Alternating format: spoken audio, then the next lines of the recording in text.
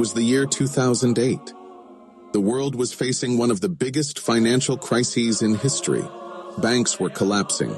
People had lost trust in the financial system, and the money they had in their accounts was losing its value. But amidst all this, a revolutionary idea was born.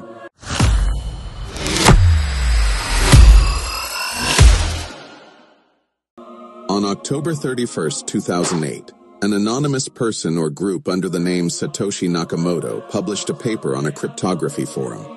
This paper, now known as the Bitcoin whitepaper, introduced a new financial system. Money that no bank controlled and could be transferred directly between individuals. In this whitepaper, Satoshi Nakamoto introduced a new system that operated using something called blockchain. This system allowed everyone to send and receive money without needing a bank. No middlemen, no central authority, just pure mathematics. But how was Bitcoin supposed to work? Miners would verify transactions and receive Bitcoin as a reward. Each transaction was recorded in a block, and each block was linked to the next, forming the blockchain, a system that was nearly impossible to tamper with. A few months later, on January 3rd, 2009, the first block in the Bitcoin network was mined. This block, known as the Genesis block, marked the beginning of a financial revolution.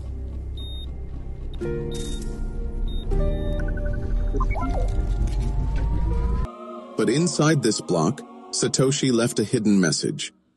The Times, 3 John 2009 Chancellor on brink of second bailout for banks. This sentence was taken from the Times newspaper on that very day, serving as a statement against the traditional banking system and a warning for the future. Bitcoin was created to solve the world's financial problems. A few days later, on January 12, 2009, the first Bitcoin transaction in history took place. Satoshi Nakamoto sent 10 Bitcoins to a programmer named Hal Finney. This was the beginning of a revolution. Gradually, more people started using Bitcoin. Developers joined the network, and what started as just an idea on paper became a real, unstoppable system. From a simple paper to the first block to the first transaction, this was the story of Bitcoin's creation.